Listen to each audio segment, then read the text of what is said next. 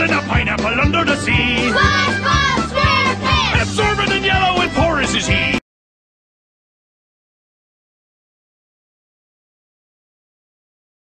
Hey everybody, this is 22 Tiger Dude, and I'm here with my guest star, J53518, to review Slide Whistle Stooges, requested by Hope and Faith Studios. Thank you, Tiger Dude. The plot is SpongeBob and Patrick get slide whistles. For those of you wondering, those are music instruments where they slide the little hole and they record the whistling. But somehow Squidward gets annoyed and somehow becomes annoyed that he uses it to annoy everyone else. And by a surprise, he becomes the most annoying person in the town along with SpongeBob and Patrick. Now, while alongside here, everyone's fighting to see who uses it until they try to see who becomes the most annoying ever. Thank you, man. Slide Whistle Stooges is one of the most controversial SpongeBob episodes ever. I agree. Some people love it, some people hate it. I can understand the hate, but me, personally, I am on the love side.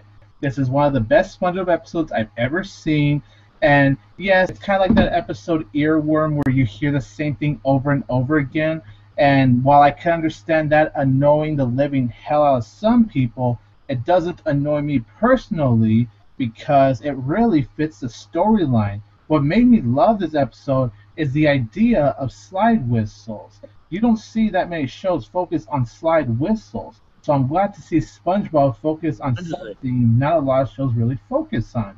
And I found it to be catchy. That's probably why the slide whistles throughout the episode didn't annoy me. It's because they're all catchy. I was actually getting all happy on my couch.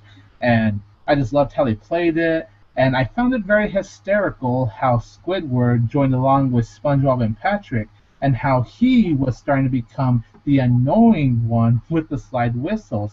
It's just fun to see him have fun. It's fun to see him annoy some people with the slide whistles, get them getting all crazy, the shenanigans that happen as the episode progresses. For me, it's very well executed, it's very well written, it's creative, it's unique, it's very funny, it's pretty crazy as it progresses, but that's what made me freaking love it. Don't get me wrong, I can understand why this episode has some hate, but I definitely understand why it has some love. It's one of those episodes you either love or hate.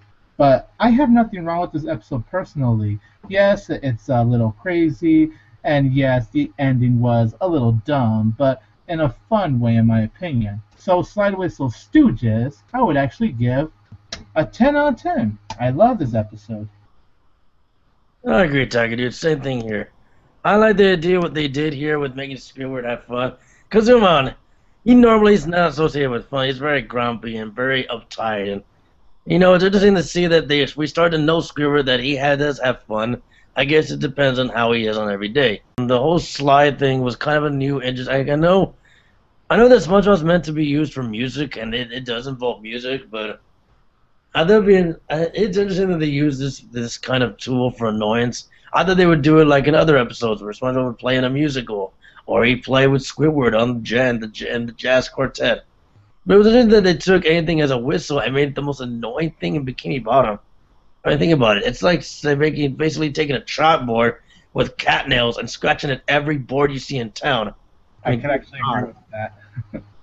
I know, but it's interesting, like, you know, they went with it. I liked it. Not the perfect episode, but a good one to boot.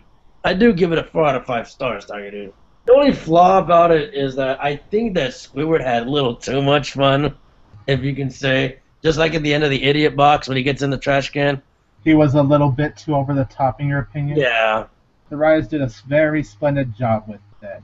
I can understand why it's controversial, but to me, I just can't help but love this episode. It's just freaking awesome in my opinion. Please check out J53518's channel. I will leave a link in the description below.